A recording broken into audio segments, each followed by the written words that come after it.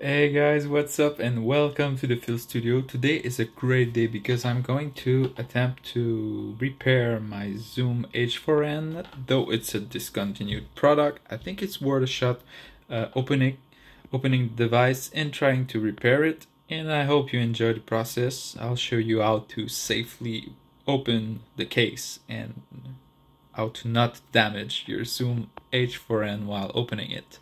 So enjoy!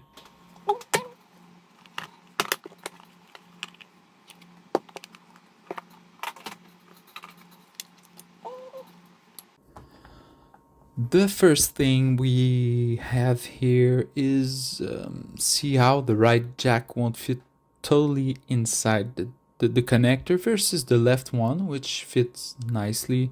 So I felt like something was stuck in the back, but it is not really the case. Something may be damaged inside.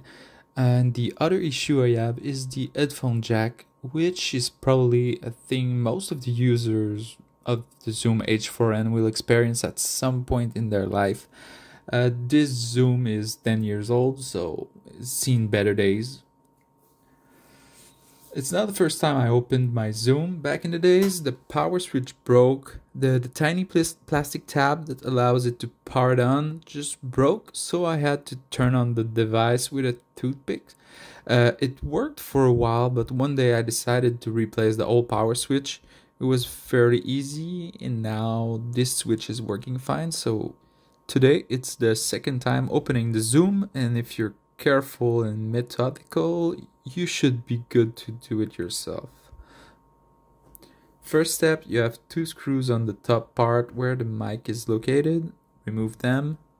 Then you will see two rubber tabs just under. Remove them as well. Under are two other screws.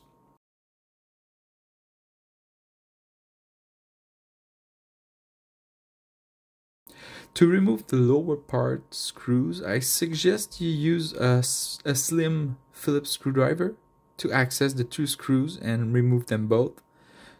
And finally you have one rubber tab that I forgot about, which is located in the middle just below the battery case. Remove the tab and the screw. So in total you have removed two screws for the mic section on the top gray area and 5 for the old back casing. Now you'll need to be really gentle for this part. Use a small flathead screwdriver and apply a small amount of pressure on both sides. Right in the middle there are two security plastic tabs, and don't go too hard or you'll damage them, and this should allow you to just open the back cover. And be careful when you remove the back cover. Unplug the tiny battery connector, red and black wire, as well as the piezo connector, which is the yellow and blue wire. So this will allow you to work freely. The combo jack board is retained in place still by a small connector. It's fairly easy to remove that board. You don't need to wiggle like I did. Also, make sure you remove the small 2-pin connector to work freely if you need to. So I tried the connector again. Still, something is stuck, or it just doesn't fit well. Unfortunately, I felt like this wasn't really something I could repair easily. And I was right. There's a lot of copper foil soldered to the board as well as glued around the barrel connectors, acting as a shield. After some investigation, I realized it would be kind of tough to just unsolder the whole XLR plug and replace it without messing up all the shielding and the small circuit that is just near the pin of the XLR connector. So you'll see more on that later, since I'll Google the replacement board. So now if you want to access the headphone jack, this is where the layered PCB burger fun starts. You'll need to gently remove this top board. Again, apply few pressure under with a flathead screwdriver. Please be gentle, and it should kind of pop or just unconnect from the other board, and it should be easy to remove. So once removed, you'll see we're not done with the screw. We need to remove the old microphone assembly part. There are 2 screws on the top, kind of hidden, but fairly easy to remove. And when you're done with these screws, you should be able to remove the top of the assembly, of the gray assembly. Under is another set of screws. Remove them and be really careful, since this board, the old assembly of microphone, is connected with a tiny ribbon connector or a tiny ribbon cable. Make sure you carefully unplug it by unsecuring 2 tabs on the side of the connector, as well as the other 2-pin connector. Now you should be able to just slide the mic assembly out of the casing. Meanwhile, you see me remove the SD card. It will ease the process later. And one of the gray screws was stuck, so I got it out with my magnet. Here's another tricky part. If you want to remove the first PCB, you'll need to kind of slide one side first, since there's some plastic tab on the casing which are holding the PCB in place. So don't apply strength.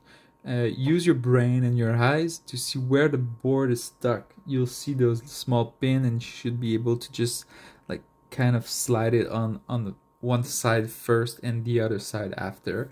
And the 2 boards are sandwiched together and connected via 2 small pressure connector, which connects the 2 boards together. So don't twist the board while removing it to unplug. Just push it up or pull it up to avoid damaging the connector. Now you'll see me use a dollar store 1/8" connector or the headphone jack to test the continuity between the soldering pin as well as the jack, and make sure which solder joint or pin on the headphone jack needs repair or is not working properly. But unfortunately, after a while of testing, I realized the ground connection was intermittent. So when I move the jack inside the connector, it will sometimes make connection and sometimes not. So I decided I could simply redo the solder joint and do all of the 6 pin while I was there.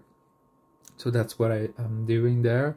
And sadly, after doing so and testing back the continuity, I zoomed in and I realized the plastic casing of the connector itself was kind of cracked or damaged, and it would probably be best to replace the old jack connector. So it happens. Sometimes you want to repair stuff, but they aren't really meant to be repaired, or so you end up in the sad reality of the repair world.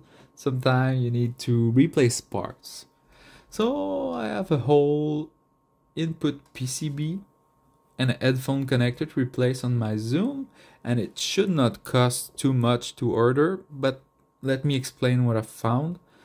After searching for replacement part, I found that one website because I visited many others, and yeah, just found that one would sold them for a reasonable price. But unfortunately, as you know, the Zoom is probably older than 10 years old. So the Zoom H4n is a discontinued product, and this site sells parts from old Zoom, and these parts are in a really limited quantity, which I fully understand. So the XLR PCB is out of stock for now, and after checking, the headphone jack is in stock, but it costs €6, which is kind of expensive considering I live in Canada. So do I really want to have this tiny part shipped in boat from Europe and pay the shipping fees plus the €6? And I feel like maybe it's not the best way to do. So I'm not sure. The Zoom H4n has given me lots of years of fun, and it has served me well for all these years. I feel like I can endure these little flaws for a while, since I don't use that much the headphone jack. But though the problem with the right connector has caused me many issues, especially when I was in Niagara Falls testing my new microphone device that I designed. So I guess at some point I'll have to buy a new field recording device, which is kind of sad. I'll let you watch the speed up process of closing back the device. Make sure you don't forget all the connectors and screws. If there's something that you want me to explain better for the closing part of the device, just let me know in the comment. And the motto is, if you need to use force, you're probably going to break it. So here's a little thought. As a repair tech, I need to think about my role in this world. It's nice being able to repair most things, from electronic devices to home appliances to electronic toys and audio devices, but at some point I also need to know when a repair is worth it and when it's not worth it. So it's so rare that it won't be worth it, because this is my personal device, so I really want it to be repaired and fully functional. But now I feel like replacing this XLR combo plug is just an occasion to risk and damage the board a bit more. But for the small jack headphone, I'm pretty sure I can find the right spec and measurement and find a replacement in a local store near my house, or even in my country, or I'm not sure, but I'm pretty sure I can find that. So let me know in the comment if you attempted to repair your old Zoom H4n or any other device that is discontinued, and where are you willing to go to repair something. So see you.